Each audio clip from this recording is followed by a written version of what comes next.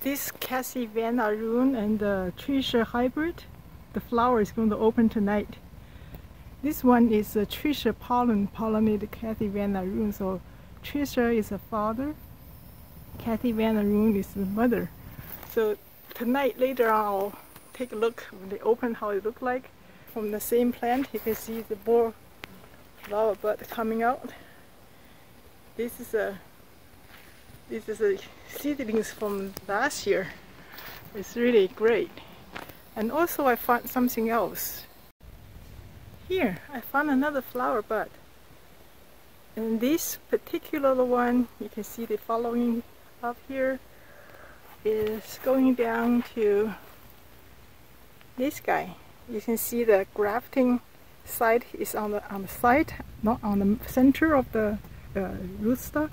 This is from toothpick grafting methods. I updated it a couple times, so I'm going to show some of the updating at the end of this video. And this is from it's the same brother and sisters with the other Cassie Van Aroon and the Tricia hybrid. And this one is grafted on a short rootstock.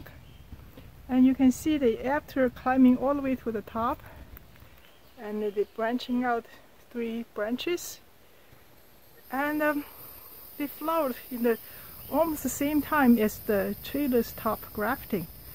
So this particular hybrid is really very efficient on putting out flowers. So I'm very excited to see how this one compared to the other one is. From the fruit should be similar because this is brothers and sisters with the other one. It just couple, maybe 1 month later than the other one. Oh, there's another one. There's another flower, but it come from the same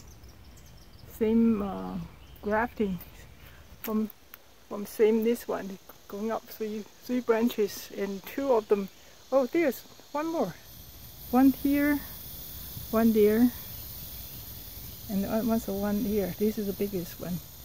So even grafted on the short rootstock, they also flowered, putting out flower pretty fast. This is last year's seedlings. So when it's getting dark, I'm going to take a picture of the opening flower from the trailer's top grafting branch. Okay, this is the flower of the hybrid. From the color, it looks very much like a Cassie Van Aroon, but the flower seems it's much bigger than Cassie Van Aroon. It's the same size as the Tricia, but the color are Cassie Van Aroon's color. It is a F1. Only the dominant feature will show. So this pink color must be dominant. See, even the stigma looks exactly like Cassie Van Aroon, not the Tricia. Compare the flower buds right before opening from the hybrid to both their parents. You can clearly see that the shape is more look like a Tricia compared to Cassie Van Aroon. Cassie Van Aroon is kind of straight, don't have the big head. And both the hybrid and Tricia have the big head, but the neck area, the hybrid is clearly shorter than Tricia. So they are kind of in between the Cassie Van Aroon and Tricia. If you compare the opened flower, you can clearly see the color of the hybrid is the same as the Cassie Van Aroon, but very different from Tricia. That's because I said that before that the pink color must be dominant. But the flower shape from the hybrid, they look similar to Tricia, not the Cassie Van Aroon, because Cassie's flower petal seems to have shorter, less number, but the hybrid has a full flower, have the longer and the wider petals compared to Cassie Van Aroon, but similar to Tricia.